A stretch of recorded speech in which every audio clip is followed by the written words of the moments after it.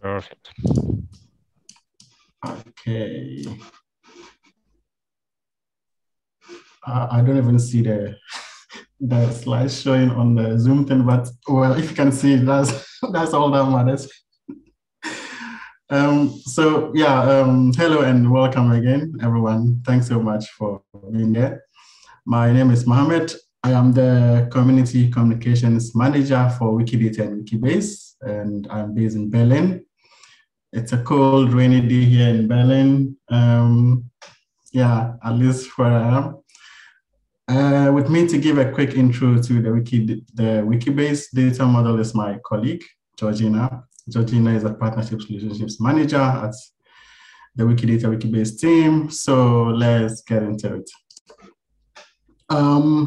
Before we go into the presentation, a little bit about Wikimedia Germany as an organization. So we are a Wikimedia Foundation affiliate that was founded in 2004. The Wikimedia Foundation is this umbrella body that supports the various Wikimedia affiliates in so many countries. So Wikimedia Germany is one of the oldest affiliates and also the largest chapter in the Wikimedia movement. Currently, it has over 140 employees. Wikimedia Germany has a dedicated software development department. As you may know, Wikidata started here at Wikimedia Germany, and for a long time, Wikidata was the primary software product that we developed and maintained.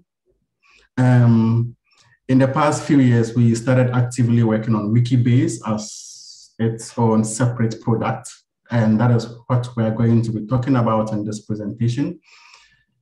However, we can't really talk about Wikibase without, giving an overview of what Wikidata is. So that is how these two products are intertwined. They are so much connected to each other. So let's start at the very beginning. How did it all start? What is Wikidata? Wikidata is a sister project of Wikipedia, the well-known Wikipedia. It was launched in 2012. It is one of the youngest of the Wikimedia projects. So there are several projects within the Wikimedia movement. Wikipedia is one of them. We have Wikidata, we have Wikisource, and Wikimedia Commons, and a lot of other projects. Now, Wikidata is a free knowledge base. That is what makes it special. It contains structured data based on facts and references, that anyone can edit and reuse. Wikidata is linked to other databases via external identifiers, we call them. Those databases could also be linked to other databases and even interlinking back to Wikidata at some point. And when these databases are open as Wikidata is, then that is, this data network is what we call linked open data. The data on Wikidata is released under CC0 license, which means Wikidata's data is in the public domain. It has no exclusive intellectual property rights applied to it. Wikidata is made for humans and machines and is available for anyone to use, whether on Wikimedia projects as it was originally intended to be or outside of it, as is mostly the case now. Wikidata is part of the Wikimedia projects, like I said earlier, and like all of its sister projects, it is multilingual and it has no language barriers. We see around 25,000 active editors on Wikidata per month. And by active editors, what I mean is people who make at least one edit in the last, people who have made at least one edit in the last 30 days. So those are active editors by definition. Wikidata has more than 95 million items and over 1 billion statements and, describing all kinds of terms and concepts and objects. Majority of all of these edits are made by bots. How is the data on Wikidata modeled? So on Wikidata, things are modeled based on triples. And the 3 different parts of a triple make up what we call a statement. So here there's an item identifier which has a QID 19526, and there's a property instance of, and the value which is human. So each statement at an item page links to a property and assigns it some value. In plain language, a triple is basically a statement containing a subject, predicate, and an object.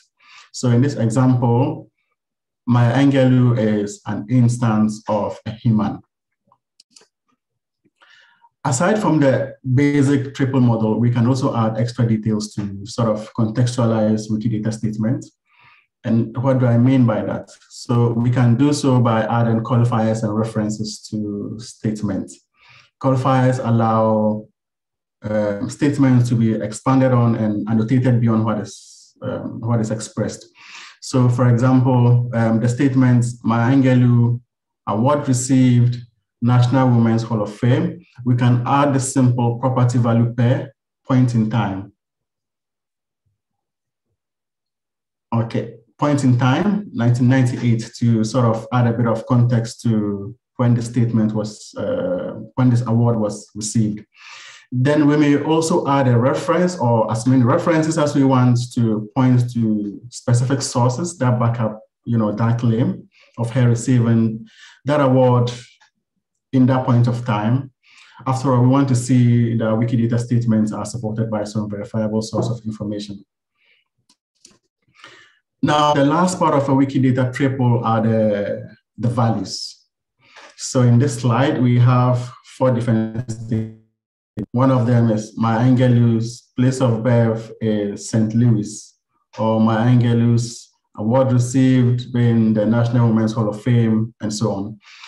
These values themselves are items with their own QIDs that also sort of have their own statement that describe them. And that makes it possible for item A to be linked to item B, to C, and so on. But not all values at the end of a triple are items though. For example, date of birth wouldn't necessarily be an item, or the point in time and what was received, or some other quantitative value in general wouldn't necessarily be items by themselves. Now we know that there are 95 million plus items on Wikidata and 1 billion statements covering all sorts of knowledge, and that's a lot of information stored in the knowledge graph. And this data has got to be used by someone, right? So there are so many different ways that people reuse the data on Wikidata. One of the most popular ways is to query Wikidata's knowledge base using a tool called the Wikidata Query Service.